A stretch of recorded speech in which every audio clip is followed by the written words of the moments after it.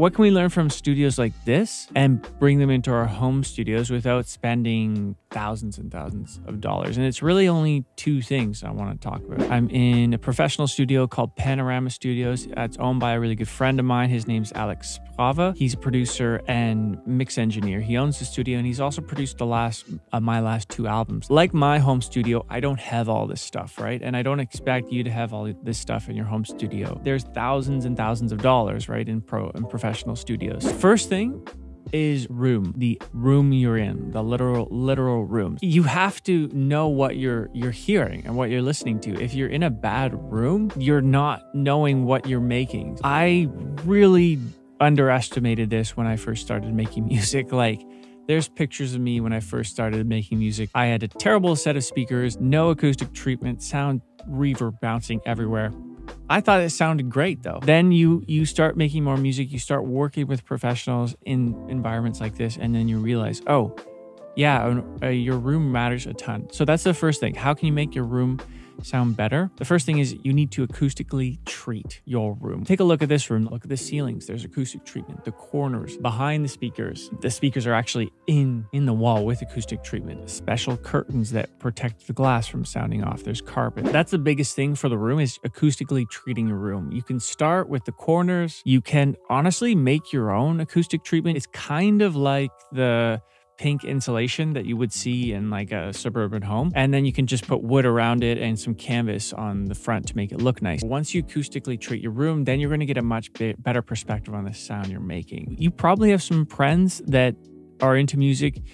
Get their perspective on it. Maybe you have someone that's better than you. Bring them into your room and ask them how you can make it better. Because if you don't know, right? Especially if you're starting new. I didn't know at the beginning. I didn't even know you needed any of this. That's the first thing about the room. The second thing about the room would be noise in the room. It's hard to capture this feeling over video through the microphone, but if I just stop talking,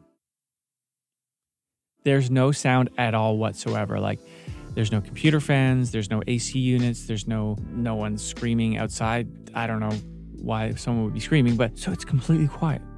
Like, no sound, which means you can get a great perspective of what's coming out of the speakers. But if you want to record a vocal in here or record a guitar, it's the perfect environment to do that. The cool thing about this and how I got the idea to put in my home studio was my computer fan always runs. And notice we have a computer, but there is no fan. The computer is actually in the other room and it's just connected through the wall. You can do that in your home studio. You could just drill a small hole in the wall to a connecting room and just have the computer on the other side, just connect it through a Thunderbolt cable. Or you can maybe connect it to a closet and then shut the door, and at least it's blocked that way. Or what you could do is just put it on under the desk and maybe cover it. So that's like the second thing about the room, which is what I learned from here and was really inspired by.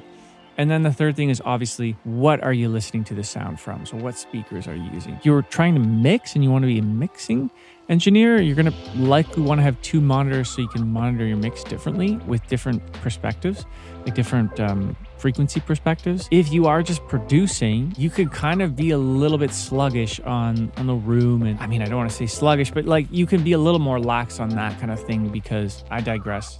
Just don't listen to anything I just said there. It's good to have a good room and a good set of speakers. So use those three things: acoustically treat your room, get rid of your computer fan noise, and buy nicer speakers if you can. You're going to have a much better perspective of the sound in your home studios. Second thing that pro studios have that you can bring into your home studios at a slow rate would be gear and equipment, which are kind of like the same thing in my opinion. Instruments, synthesizers, pianos, drum sets, organs, Wurlitzers, controllers, pump organs, couches, guitar amps, bass amps, preamps, compressors, SSL boards. There's a ton of equipment in pro studios. One, because you need a lot of this equipment so you can give people variety of what they can record. But in your home studio, you can be a bit more narrow and you can say, I use a synthesizer a lot, so I'll buy a synthesizer. Why? Because I think it's going to help stimulate more creativity for your music. And I get this all the time. That's what inspires me in places like this, is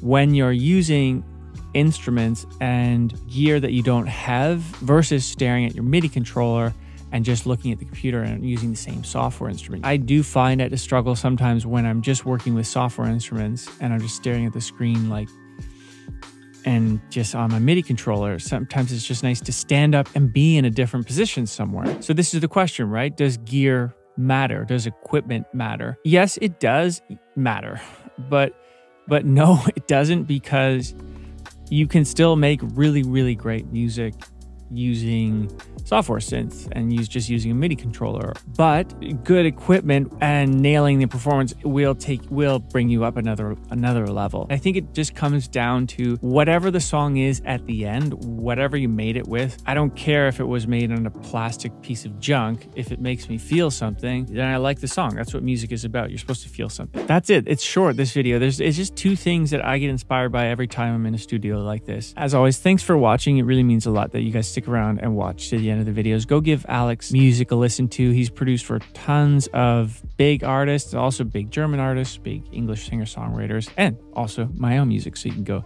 listen to that as well. And I'll see you in the next video.